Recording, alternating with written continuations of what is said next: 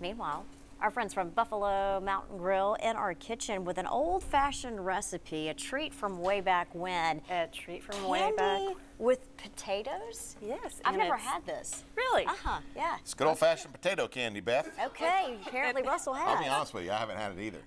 Foxy said he hadn't had it either, so you guys are going to learn something new today. Well, yeah, tell us what it is and how we make it. Super simple. Anytime you guys do mashed potatoes at the house, set you aside about a half a cup of mashed potatoes. Okay. Just your favorite mashed potato recipe? You'll just set you aside about a half a cup. Try to keep them plain. Okay. You'll add a half a stick of butter. Okay. And you'll get it to this consistency. After that, it's pretty much a guess. I'm going to let Russell do this. Okay. We got a half a cup of mashed potatoes here. The rest is just basically powdered sugar. All right. You're just throwing this in there?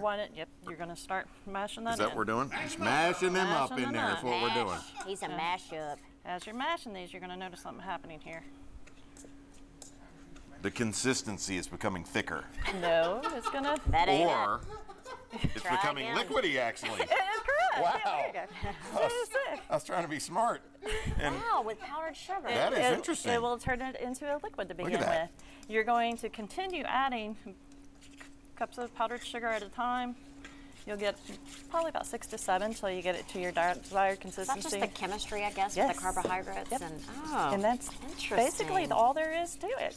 We would continue on with this, but nobody has powdered sugar on them at this point. all right. So we've done All right, well. so you get this, and then... And you'll just keep going until you end up with a dough ball. Okay. And that's all that is. You would put this in the refrigerator for about an hour so you can roll it out.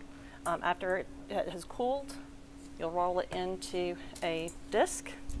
Divide your dough. This is one that's already been divided. Roll it out, do your peanut butter, roll it into little pinwheels, and that's all. And there you go. And that's it's it. like little sushi. It looks like sushi.